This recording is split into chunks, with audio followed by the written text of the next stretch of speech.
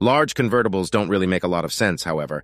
That didn't stop HP from putting everything and the kitchen sink inside the Spectre x360, including a very powerful Core i7-12700H.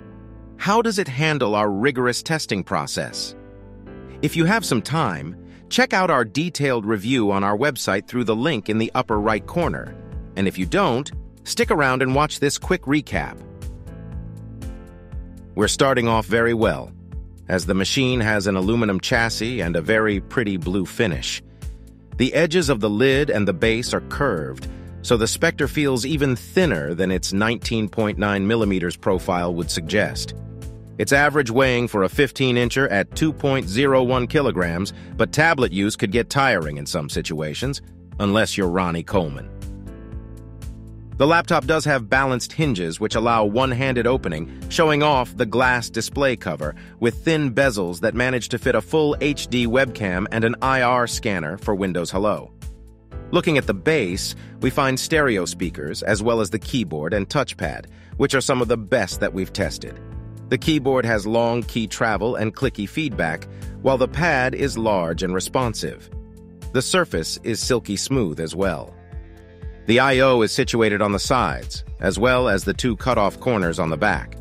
On the left, you find an audio jack, an HDMI 2.1 port, and a jawed USB Type-A 3.2 Gen 2 port.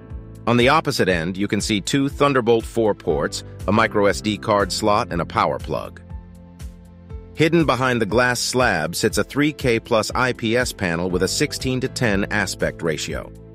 It's excellent for consuming as well as creating content, thanks to the high 400 nit brightness and 98% sRGB coverage.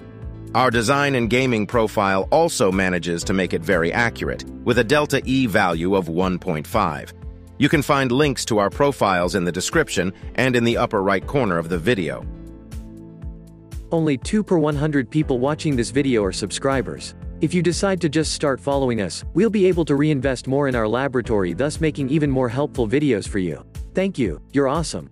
The speakers really live up to the Bang & Olufsen branding, providing loud and quality sound with no frequency deviations.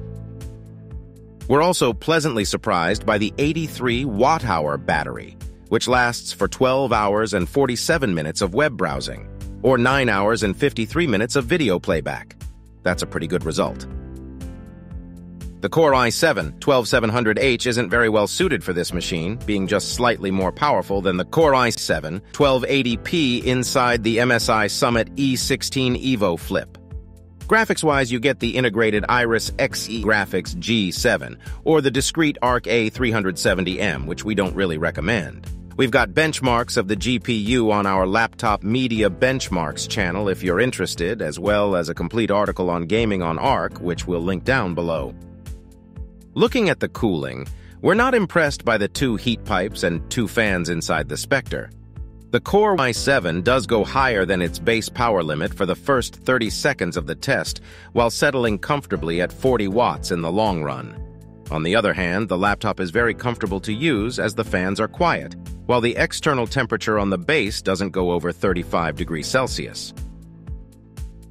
Despite the larger form factor, the laptop does have soldered memory, with up to 32 gigabytes of DDR4 RAM.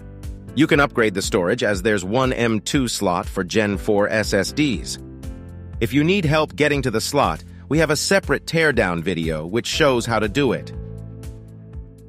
While we generally aren't fans of large convertibles, the HP Spectre x360 makes up for it with an excellent build and pretty much no shortcomings, except for the upgradability and the H-series CPU, which doesn't realize its potential.